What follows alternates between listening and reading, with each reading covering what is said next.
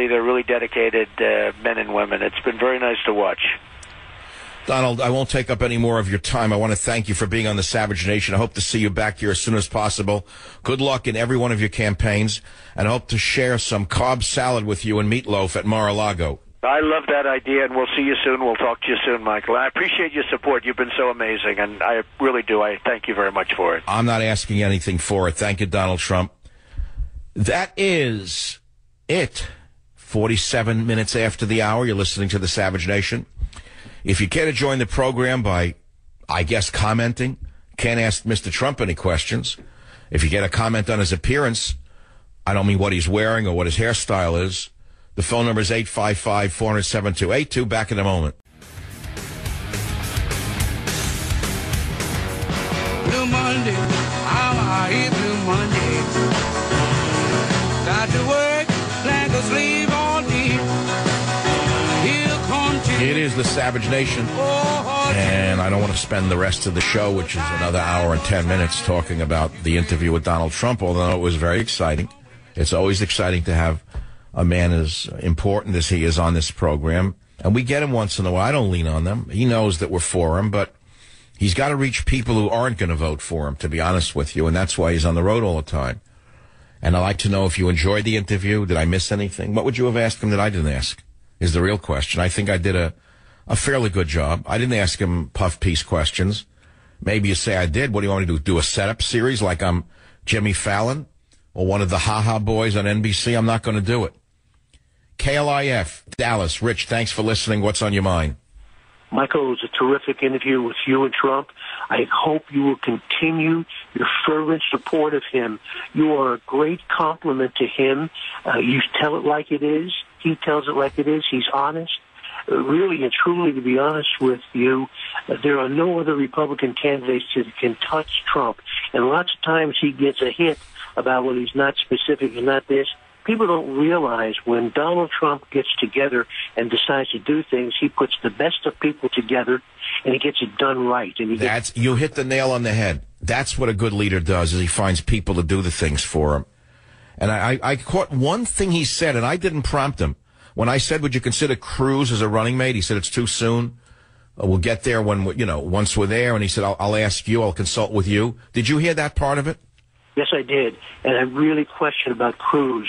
I like Cruz, but there's something there that just frightens me a little bit, Michael. But you know what? Well, I don't have anything negative to say about Cruz, but I don't support him for one reason. I am a pragmatist. He can't win. Him in a head-to-head with Hillary, it's a loss for the conservative side, period, end of story. Trump head-to-head with Hillary is a win. It's a 70-30 unless they steal the election. By the way, thanks for finding me across the street on KLIF in Dallas. I guess you know I moved homes down there. Love that. I used to listen to you in WPAP. But Michael, one last thing. Well, hold on. How did you find out I moved from BAP to KLIF in Dallas? How did you first hear about the move? I listen to you every day, and you started to have advertisements. Now, after the first... All right, go. That's important. That's very important that my BAP audience follows me across the street to KLIF. They're both great stations, by the way, and I'm glad to be in Dallas. It's one of my most important markets because the people and I think the same way, although we don't speak the same way, nor do we look the same way, nor do we have the same accent. It's real strange how this guy, Michael Savage, thinks the way people in Texas do. And I'm proud to say that because I live in California and I have no representation. I had to go to Texas to find a congressman to represent me. And he was on the show last week. Remember what he said he's going to do by cutting the funding off? Well, we'll follow up with Congressman X on the Savage Nation. Join the Savage Nation. Call now, 855-400-SAVAGE, 855-400-7282. Savage.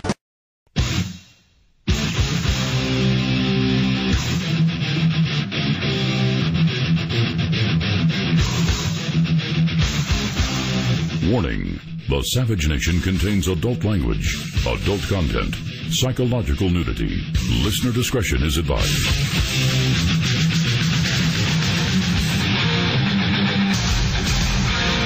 And now, America's most exciting radio talk show, The Savage Nation.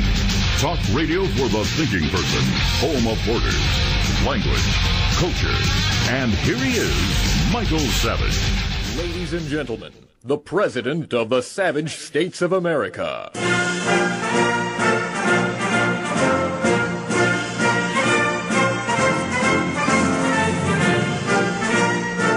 Yep, I'm the president of my own world. It's a virtual world called the radio world, and it's good enough for me. But who's going to be the real president of the United States is the only question we're all asking, because we know what we're facing in this country right now is pretty disastrous as a result of liberalism. You could say it's all a result of Obama. You wouldn't be wrong, because he is the leader of this demoralized, invaded, and violated nation of ours. We know that the liberal media is working around the clock, as someone wrote, putting fairy dust on its childlike delusions, not facing the harsh winds of reality in places like New York, Chicago, San Francisco, and Dallas. In terms of what immigration is doing to these cities. It's not the immigration that we are told it is. It's not your grandfather or father coming here to work hard and to assimilate. You know that, and I know that. Now, this is not to say that so many immigrants don't do the hard work of this country. They do. I walk the streets. I talk the streets. But you're not seeing the underbelly of crime because of the media. And in Europe, the Arab countries, the sub-Saharan African nations are pouring young men into Europe, where the nations have been culturally neutered by insane liberalism. Rapes, pillage, welfare. They're doing just what invading armies do. And the question is, will Donald Trump stop the invasion in the savage nation? Will he stop the hordes coming in here to not become Americans, but, well, shall I say, not do as the Romans do, but make the Romans do as they do? That's the question, because all of us can see the tea leaves, we can read them, and we know what's going on. That's one topic. I will repeat some of the questions I asked Mr. Trump and ask you what you would have asked him had you had the chance. I also want to get to the movie Joy for a couple of reasons with Jennifer Lawrence. And I want to talk a bit about Sean Penn's glorifying the world's biggest drug kingpin and leading the drug kingpin to his capture. It's a very big story in its own way. It shows the insanity of egotism, extreme narcissism, extreme egotism of the type exhibited by Sean Penn has now put him and his family in danger, many believe. Now, that's the question. But in addition to putting himself in danger for inadvertently leading the Federales to the world's biggest drug kingpin, it turns out that there's more at stake. I bet you didn't know this, but Manhattan U.S. Attorney Preet Bharara, who's one of the greatest, I wish we had him out here in San Francisco, U.S. Attorney of Manhattan Preet Bharara is leading a federal probe over Sean Penn's ties to El Chapo, and New York prosecutors are seeking a subpoena to search his cell phone, the New York Post is reporting. Others are saying very important things about this. Criminal defense lawyer David Houston says it may be difficult to charge Penn with anything. However, Guzman is responsible for literally the deaths of thousands of Mexicans and for the countless deaths and suffering of U.S. citizens and others around the globe through his command of a significant part of the global drug trade. He was a wanted fugitive, and Sean Penn and Rolling Stone ignore all that in the name of what? To produce a piece of pseudo-journalistic garbage which glamorizes Guzman, airs Guzman's opinions, panders to this murdering, disgusting individual, they write. It's hard to get your head around the naivete and self-righteousness of someone like Sean Penn. Yes, my friends, liberalism is a mental disorder, and there is no greater example of it than the self-aggrandizing, literally crazy Sean Penn. In addition to that, Mexico wants to question the crazy actor over the Chapo meeting. They want to find out what that was about, and they're not releasing any further information.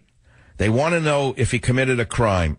They said, yes, a reporter can interview a drug cartel suspect, but Sean Penn is not a journalist, they say. He's an actor. The U.S.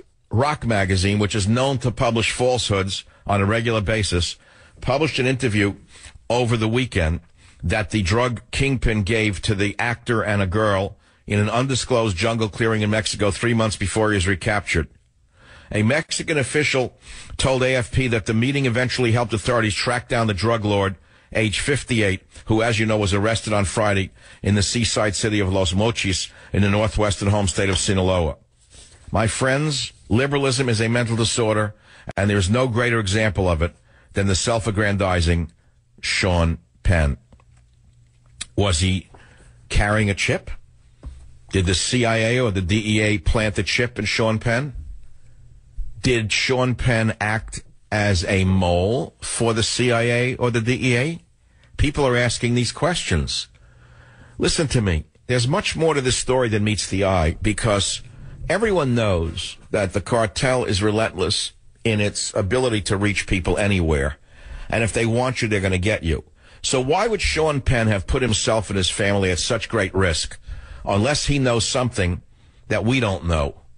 Some deal that was made with authorities, let us say, on both sides of the law before he went into that so-called jungle hideout. It's a very crazy story. The phone number is 855-407-282. I'd like to talk more about these topics, not just the Trump interview, which is over. I don't want to live on the laurels of the last hour. In this hour, we'll do a little bit about that, and we will move on. So let's go backwards in order to go forwards. Let's start with WABC Bill. Bill, what'd you think?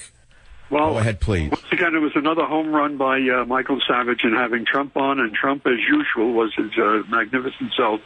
And my support for Trump gets stronger every time I hear him speak.